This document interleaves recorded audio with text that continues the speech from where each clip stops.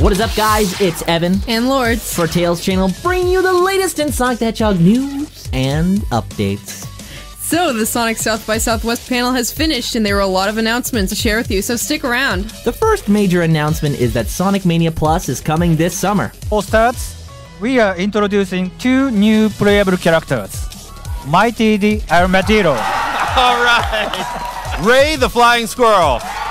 Alright, good. Mania Plus is an expansion of Sonic Mania, adding a playable Mighty the Armadillo and Ray the Flying Squirrel, a new feature named Encore Mode, a 4-player competition mode, and much more.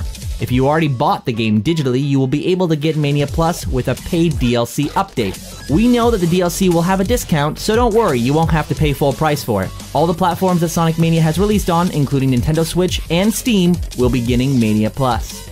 The love for Mania did not end there, however. A new animated series of Sonic Mania shorts called Sonic Mania Adventures will premiere on the Sonic YouTube channel this April.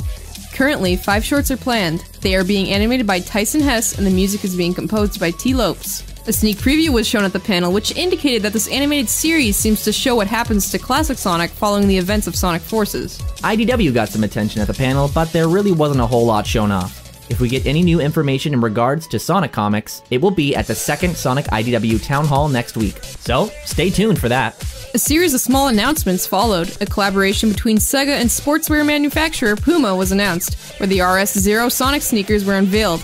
These shoes will be available starting in June, but they will only be in stock for a limited time and in limited numbers. Additionally, Hardlight Sonic Forces Speed Battle is going to receive a brand new environment, Mystic Jungle. The panel also announced that the mobile game was downloaded 12 million times. The biggest announcement came at the end of the panel following the Q&A segment. A brand new Sonic racing game was teased.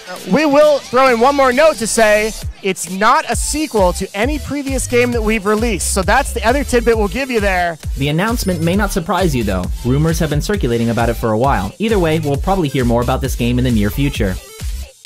And if you're feeling bored at the end of your week, we do a live stream every Saturday, 8 p.m. Eastern Standard Time, so come hang out with myself and Lourdes, playing some Sonic games and stuff. And that's all for now. This was Lourdes. And Evan for Tales Channel. If you were informed, be sure to leave a like, a comment, and subscribe for more Sonic the Hedgehog news and updates. See you all next time, and have a fantastic rest of your week.